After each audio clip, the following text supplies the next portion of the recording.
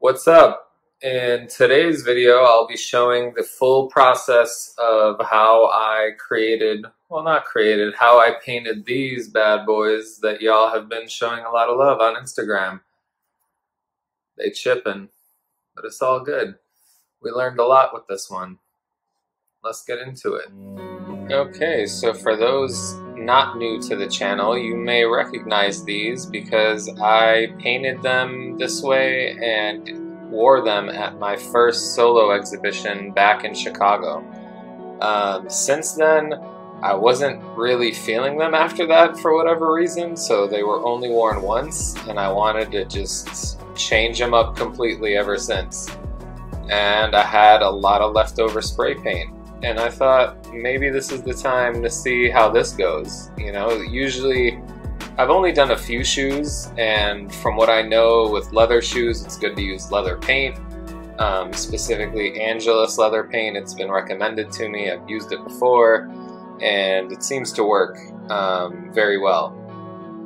Now, with these, I was like, I just wanted to spray them. I had this color palette in mind of just painting them this kind of a baby blue with pink bottoms. I thought it would look sick, and then I was gonna figure out if I was gonna do anything else with them.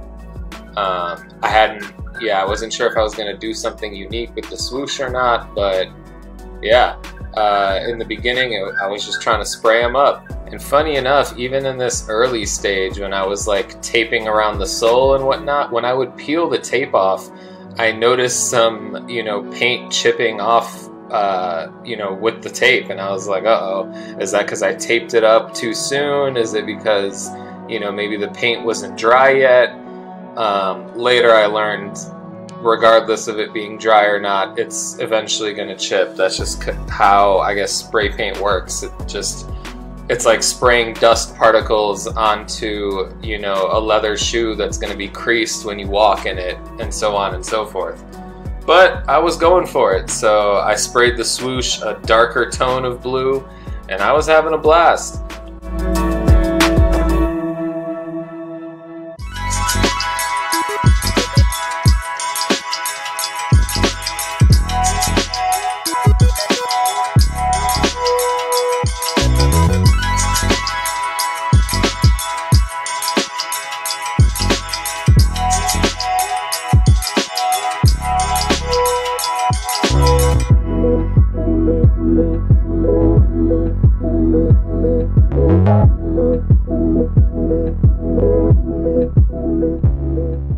Oh, they looked so clean in this moment, so clean and pristine, and it was just a matter of time before they got a little more, I guess disheveled or rugged, if you will.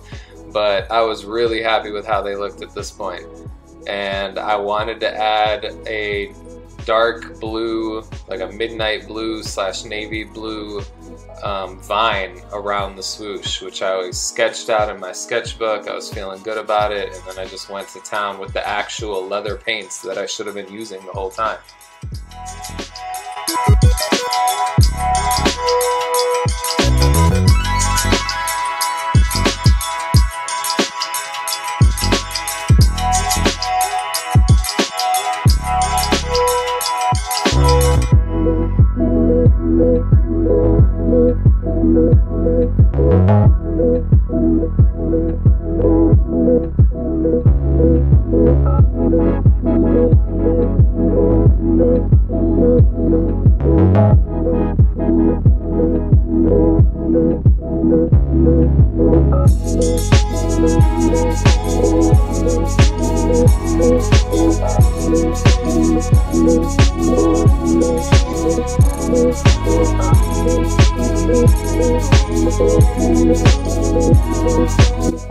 And look at that, it was time to lace up these bad boys, get them ready for a sweet photo shoot, and then wear them out somewhere after that, because you already know I gotta hit the streets.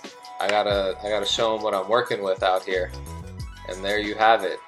Well, there you have it in their first form.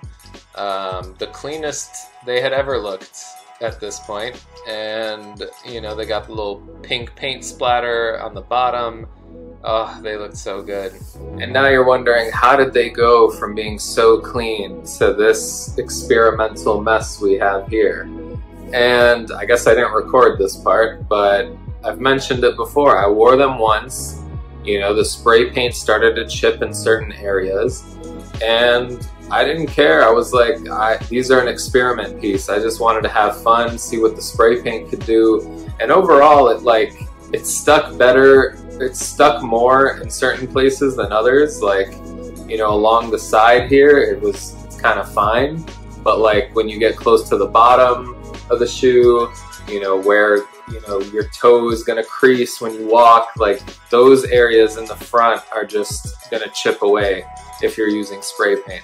I'm not sure if using an airbrush machine would have been any different.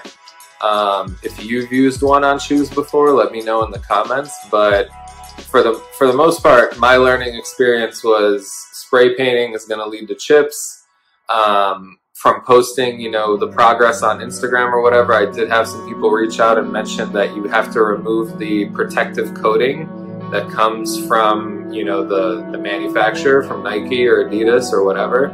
I heard acetone works, so a rubbing alcohol, you got to just kind of like rub it off with a cotton swab or something, which I did not do. Again, usually I research before I work on a shoe, but in this case I just wanted to go for it.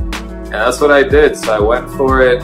It had some chips. I saw the chips as an opportunity to kind of just like paint away these like a navy to a lavender, you know, streaks of cloudiness, if you will. And they look kind of crazy, but I'm not mad at them. They look different. I like wearing different shit, so I'm gonna wear them until they chip completely, and maybe I'll paint them over again. So we'll see. But for now, this was a big learning experience. A lot of you seem to like, you know, these on Instagram. I'll probably do another pair again, but I'll do it the proper way. But yeah, you don't learn if you don't experiment, so that's what these were.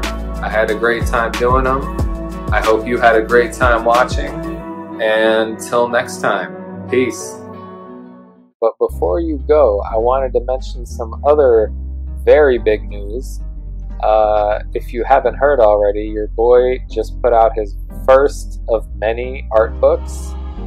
Muddy Sketches Volume 1 is here, and it is basically a book. Well, you know it's a book. It's a collection of original sketches, ink drawings, and color illustrations created by yours truly during 2019. And for the new decade, I wanted to start an annual tradition of collecting all of my sketch ideas and concepts, illustrations or ink drawings, and whether they're finished, unfinished, and I want to compile them into a book. This book specifically gives you exclusive access to my creative ideas, sometimes in their rawest form. You'll be able to experience the raw and original concepts and studies that later evolve into large-scale paintings. And for just $9.99, you can become a collector of my creative work and support me on my creative journey. I know you want this book on your coffee table, so we ain't even going to mention the Kindle edition. Well, we just did. The Kindle edition is for sale as well, the digital version for $3.99, I believe. But get you a physical copy, bruh. Buy Volume 1 now, and we'll check back in 2029 to see who has all 10 books. Yeah, Muddy Sketches Volume 1, available on Amazon right now. Go get you. Peace.